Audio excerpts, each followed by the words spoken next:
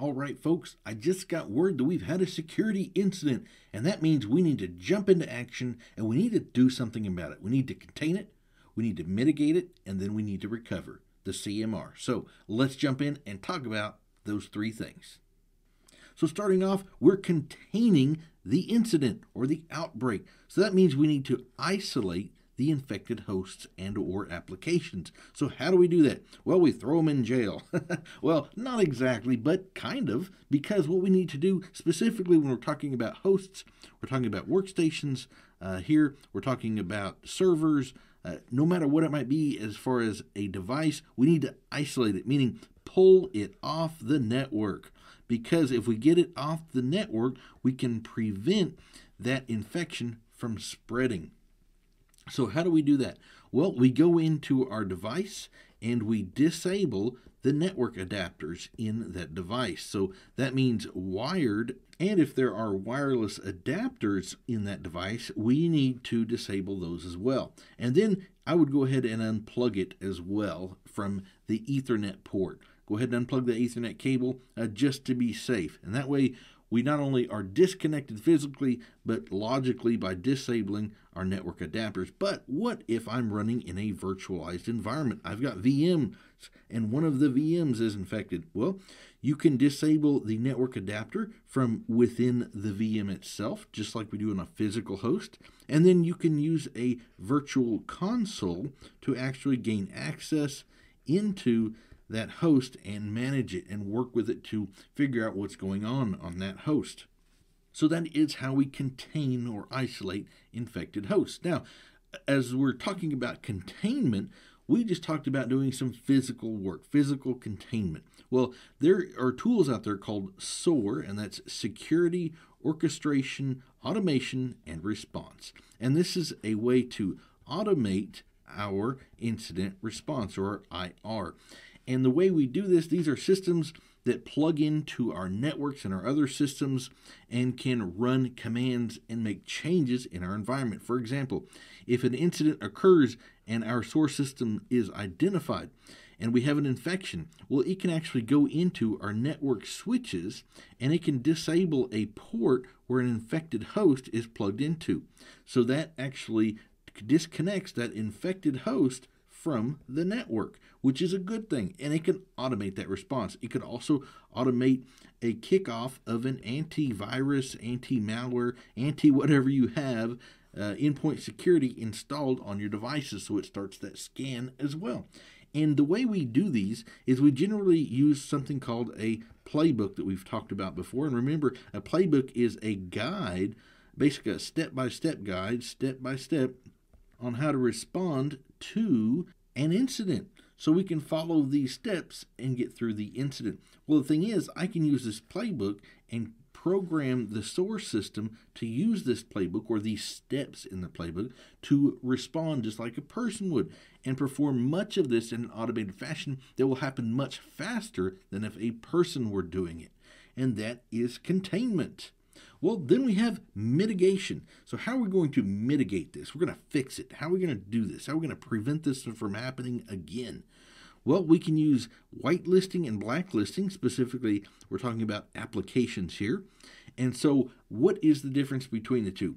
Well, a whitelist, which is this first clipboard here, is a set of rules within a security appliance or a security product that defines what is allowed. So we're saying this is allowed to happen or to go through the appliance. These sites are allowed to be visited. This type of file is allowed to come through into our network. But if we use blacklisting, which is over here, it's going to go by a list of what is denied. All right, let's talk about these. If I was to set up or configure, we'll say configure a web filter. This is a filter that says what our users can access on the internet.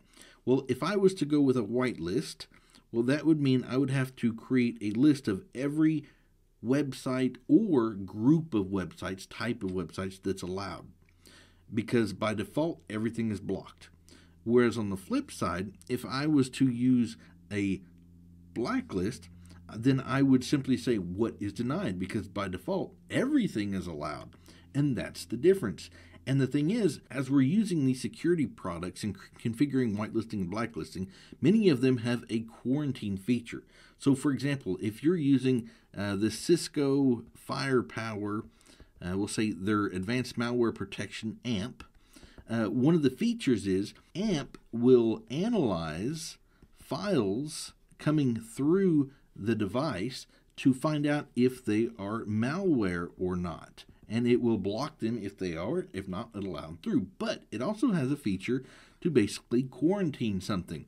If you want it to, within the rule set, you can say, hey, go ahead and quarantine this file if it's malicious. That way, I can go in, I can grab this file here, and I can take it over, and I can perform some malware analysis on the file, because I'm curious to see what it does if I were to use something like Cuckoo, which we talked about in a previous video, to perform the malware analysis. I'm really curious about it. And the thing is, maybe it was a false positive and it's not really malware. Well, then I would need to get that file because somebody in my environment needed it. And that is how we can use application whitelisting and blacklisting, and how quarantine can be an effective tool.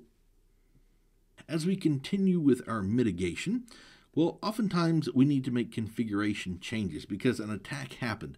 There was a compromise. Some type of malware or bad guy got into our systems. So I can take information about this incident, which we call indicators of compromise, IOCs, and I can take information. That could be like a specific email address, or it could be a domain name, or it could be some IP addresses, or it could be keywords within an application. And I can take this information and I can use it in my security products like my firewalls, my IPS, my antivirus, my endpoint security, whatever I have out there. I can update the rules to watch for these things and block and send alerts when it sees them, so I can help prevent this same attack or similar ones from happening in the future. Then part of recovery. Well, how do we recover from this? We've basically gone through so far and we've contained it. We mitigate it so it won't happen again, but I need to recover for it. Well, the first part's research. We got to figure out what happened and then figure out if it can be cleaned up, or do we need to do something else to restore. And when we're doing research, let's say, for example, we had a ransomware infection, which is a common occurrence in today's time. Well, I could jump out to nomoreransom.org, and that's a website that you can submit samples of the ransomware, meaning the file itself that caused the infection, or the ransom message that it provides you with on the screen. And this here, nomoreransom.org, will tell you if it's seen it before, because it's kind of a database of ransomware that's on the internet. And if it has, it can provide you with the keys, if those are known, so you can recover and decrypt from this ransomware, and additional information as how to possibly clean up afterwards.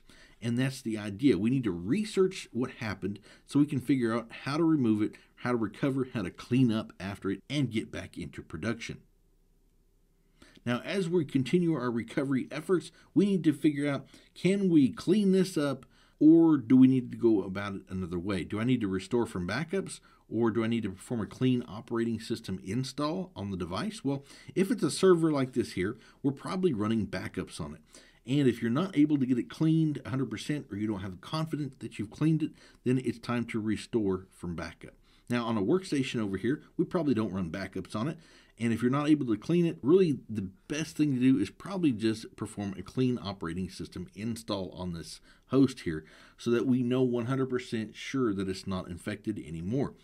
And that is a way to recover if we can't get them clean. So we're restoring from backups or installing a clean operating system. And lastly, back into production. That is our primary goal. Once we've contained it, mitigated, recovered it, it's time to put our servers back into production so they can continue providing us the service that they were built to do. So as this guy down here says, Coach, put me in. And once we do put something back into service, we need to pay special attention. We need extra eyes and monitors on that host to make sure nothing strange is happening when it's back in production. So we want to keep an eye on it, so we make sure there's not some artifact still on that host even after it was cleaned. And that is the process of containment, mitigation, and recovery. I hope this has been informative for you, and I'd like to thank you for viewing.